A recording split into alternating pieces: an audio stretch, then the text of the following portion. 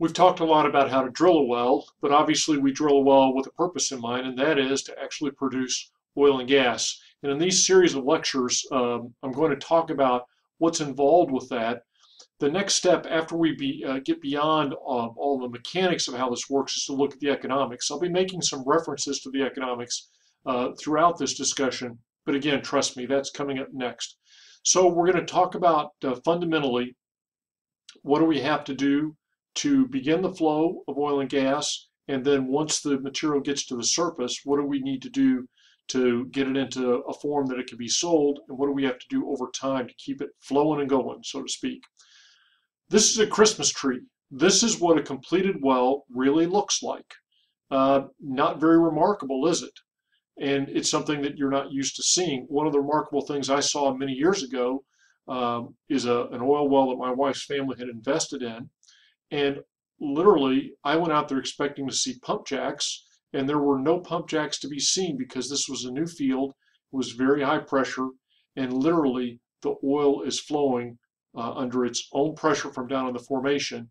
And so I saw these rubber hoses that were transporting the oil to the tank batteries. And one of the more amazing things I watched was I literally would see the hoses jump on the ground because the oil was under so much pressure. Obviously, these were brand new wells. Throughout the series of this lecture, I've given you a lot of YouTube videos that I want you to click on. This particular one is under 2 minutes, and it's going to give you a time lapse of the process of drilling a well. What I want you to note in there is two things. First of all, how relatively quickly the drilling is completed versus the completion of the well. And also, just as a test, can you tell me what's going on during the well? For example, can you identify in the video when they begin to set casing? And you should be able to. And then see how much activity there's still on the well pad to finish the completion process, even though the rig has been taken away. So enjoy that YouTube video. Then we want to talk about fracking. Again, I have an excellent YouTube video. It's fairly long, 6 minutes. About the first half of it is an excellent review of horizontal drilling techniques and procedures. And the latter half of it discusses the hydraulic fracturing process. So I would like you to stop this video and watch the entirety of that video. Okay, I was serious. I really hope you watched that video. So if you didn't, stop cheating, go back and watch that video.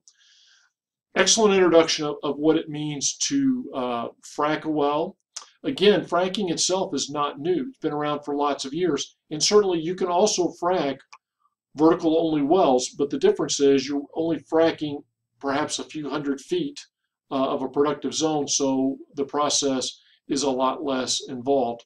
Later on, when we look at the economics, you're going to see that serious money is involved with fracking these long horizontals or the long laterals to include potentially a third or even half of the total cost of drilling and completing the well. So it's a very expensive process. One of the criticisms of fracking is that it does take a lot of water. It depends, how much water it takes depends on the length of the lateral and also the types of formations that you're fracking into. But as an average, you could say it takes between 3 and 4 million gallons of water to do that. How much is 3 to 4 million gallons of water? Imagine a football field, not necessarily the end zones, but just the goal line to goal line. Dig a pit, dig down about 10 feet, flatten it out, so make this huge football-sized swimming pool. That's probably about 3.5 million gallons of water. So you can see there's a lot of water involved in this process. Well, once you're done completing the well, then it's time to actually get it to flow. When a well's been fracked, usually the fluid will, because of the force of all you shove down it, it will begin to produce itself on its own. In an older, more established well after a workover, or one that just doesn't have as much pressure, you may have to physically remove the water from the well and the wellhead, the well bore, so that the flow of hydrocarbons will begin. This is a process called swabbing, or another process called jetting. And really, swabbing is just a tool that's got cups like that they run down a wire line, they pull up, and they take the water out. So we've got to get the thing flowing so we can get the money going. We talk a lot in this class about horizontal wells, and that's appropriate because that's where a lot of the drilling activity is happening these days. But don't forget the basic physics of a conventional or vertical well, which is there are things that are pushing the oil toward the wellbore. Obviously, you're counting on that over time so that you can get that oil to the wellbore so you can extract it. On the slide, it has lots of references to the ways it can do it. One is just the basic principle of depletion of the things under pressure underneath it. When you poke a hole in it and give it a pathway, it's going to naturally flow. Some of that has to do with the dissolved gas coming out, just the pressure of the rock, the idea of a gas cap, that there's gas above it, and the gas is under high pressure and it wants to push down on the oil to bring it up. Sometimes it's water pushing it from below.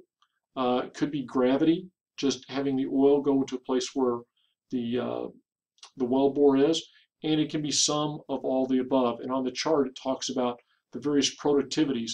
Typically, a natural gas well, in a conventional well, you're going to get the majority of the gas out.